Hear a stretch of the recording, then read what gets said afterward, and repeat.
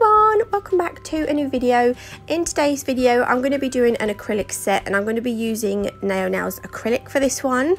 I have got cotton candy. This has got a nice shimmer through it, it's really nice, and soft pastel pink. That's soft pastel lemon on the bottom. And I've got Bermuda Bay. So this is kind of like what I thought was the blue equivalent of cotton candy. It's really pretty. And soft pastel blue, and I will also be using crystal clear and mega white. So those are the acrylics we're going to be using. The glitter is, as always, from Nail Sugar, and it's called Twinkle Bell. I saw this in the group and I was like, I don't have that glitter, and I do have it, and it's whoever put it in the group, I can't remember, but I was like, I need to use that, it's so nice. So this is it. It's like a pinky blue with like, oh, it's just really nice. You'll have a look in a minute. For the pinky, I am going to put the soft pastel pink at the free edge, and I'm going to work it up the nail, and we're going to do like a bit of an ombre-ish kind of thing. We're going to do the cotton candy is going to go at the cuticle area and blend it down. So the cotton candy is a little bit of a darker pink and it's got a shimmer in it. So when we put this on,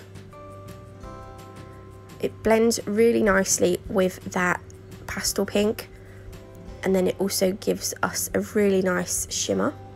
So I'm just going to put the cuticle bead on. Someone said on a comment on YouTube about doing a gender reveal set.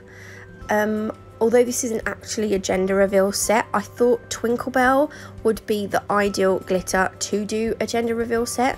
I've never actually, I don't know that I've ever, I don't think I've ever seen any gender reveal sets. I might have to Google them and see what they're all about.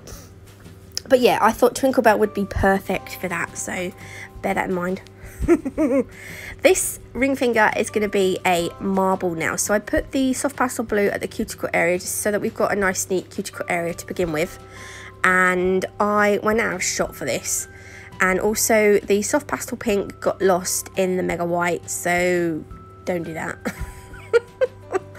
I went in with the cotton candy here. When I do marbles, I do like to make sure the marble goes all in the same direction. So obviously you can see we're going from top right to bottom left. And I'm just going to put beads of colour on, different colours, and just sort of marble them together. I'm not a marble expert. But I think, although I look like I'm doing these like really oddly, I don't think my marbles are that bad in the end. You know, they turn out all right. They do turn out all right, I think. I'm not floating my own boat. Hang on. Yeah, don't mean to float my own boat, whatever they say. Is that the... Yeah, that is the phrase, isn't it? It sounds wrong in my head. So that's the marble that you can now see because I've moved it into shot. The index finger... ignore the middle finger for now. I wasn't quite sure what to do on the middle finger at this point, so I went on to the index finger. We're going to put soft pastel blue at the free edge and Bermuda Bay at the cuticle area. So we're copying the pinky, only we're doing it with the blue colours. You'll see in a minute, I really like Bermuda Bay. I thought it was more of a bluey shimmer, but on... It just looks like a white shimmer here. Isn't that pretty? I'm going to go in with another bead because it looks a bit patchy. So we're just going to...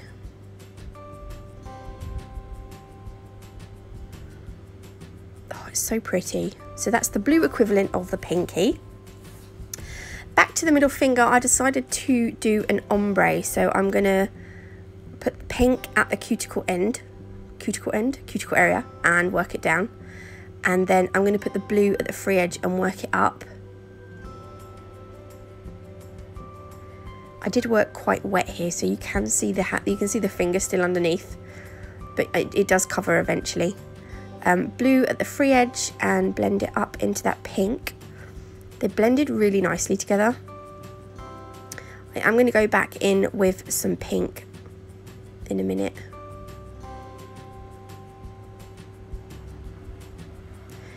Remember, you don't want to make this too thick because I'm going to put some glitter on this one as well. going to go in with a little bit more pink. There we go. And that's our ombre. And then I'm going to take some of the Tinkerbell glitter. The Tinkerbell glitter, you can't see it until we get to the thumb, but it's got stars in, little pink stars as well. It's really, really pretty. So I'm kind of doing I was going to say an S shape, but this is a backwards S shape. We're just doing a swoosh. We don't really want to cover that ombre because it's quite a nice one. So when your ombres do go wrong, you can do this, but I was quite pleased with this ombre. Look at the glitter. Oh my god, it's so cute. I literally love it. Back to the marble, I've just put a really thin layer of clear on it. And I'm just, you can see the pink stars now, can't you? There are bigger pink stars in it as well, which I will put on the thumb.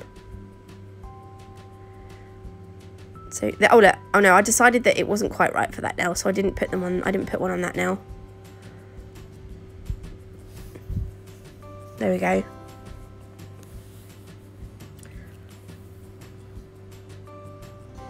I will cap them properly in a minute.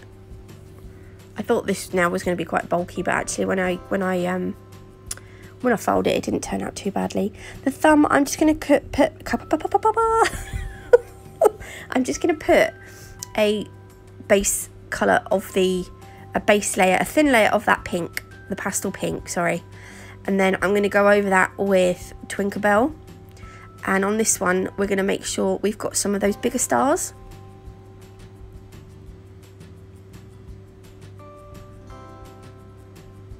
So you can really see now what you get in that glitter. So you get those, oh, I just think this is so fun.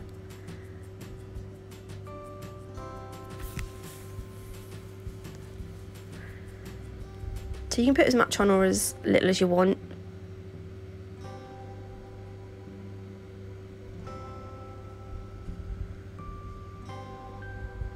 There we go. So this is what they look like before I've capped them and filed and buffed them.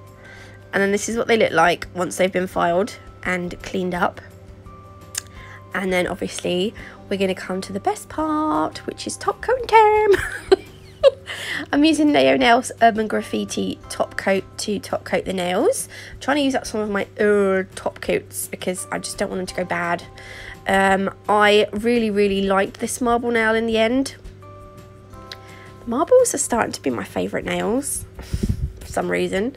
When I start them, I think no, that's going to be awful, and then they're actually really nice. So yeah, I'm really pleased with how that turned out, and I really like this one as well.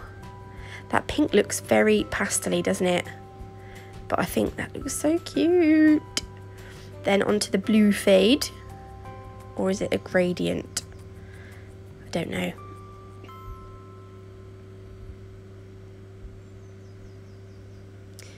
And then I'm going to show you the thumb, because that is the glitter in its full glory. This is really pretty. I bet that would look gorgeous over blue as well. Isn't that nice? Oh my giddy aunt. So we're going to pop that in the lamp to cure for 60 seconds, because I think Urban Graffiti is a 60-second cure. And this is the finished set. I'll give you a quick close-up. Oh, I just love it so much. I love this set. This is my favourite set of the week so far, even though I haven't done any more nails yet.